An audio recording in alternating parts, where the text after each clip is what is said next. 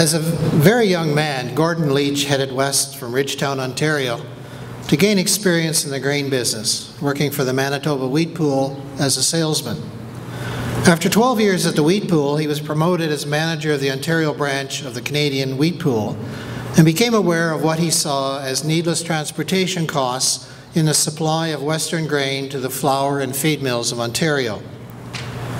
When the Canadian Wheat Pool rejected his idea of building an elevator on the Toronto waterfront to handle Western grain, he raised the required capital through friends and other investors to build the first elevator on the Toronto waterfront, known as the Toronto Elevator.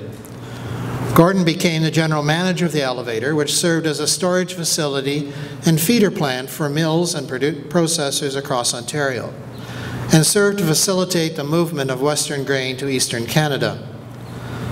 This ultimately grew into what is now known as Masterfeeds. When World War II produced a need for oil, Leitch accommodated this demand by purchasing an oil extractor and developed a sizable vegetable oil business as well. To further reduce costs of Western grains, Gordon raised the capital to establish the Northland Steamship Company with one original ship. And in 1932, he established the Upper Lakes and St. Lawrence Transport Company Limited with 2 ships.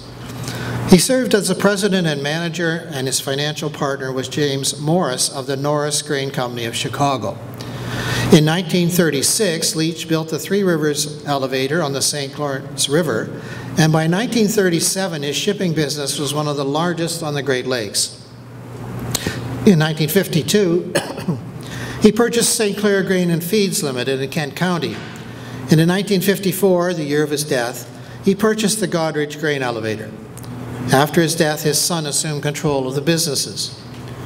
Gordon Leitch's contributions to Ontario agriculture are very significant, as they established the logistics network used today by Ontario and Canadian farmers to facilitate the grain trade across Canada and the world.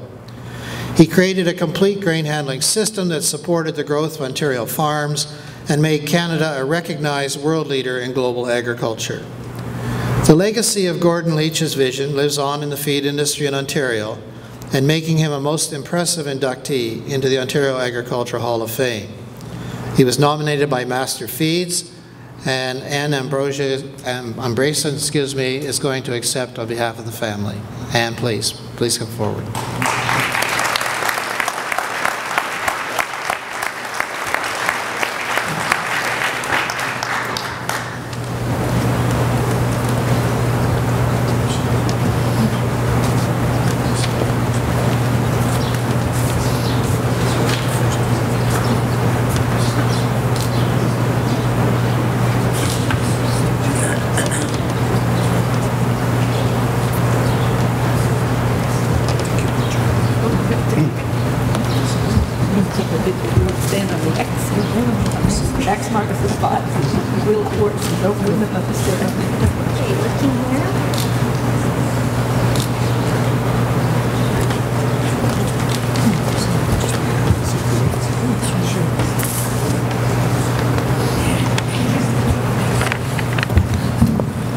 I really found fascinating the stories of the people who have built this country and still are working towards that. And I've been also given instructions that I'm to speak loudly and slowly.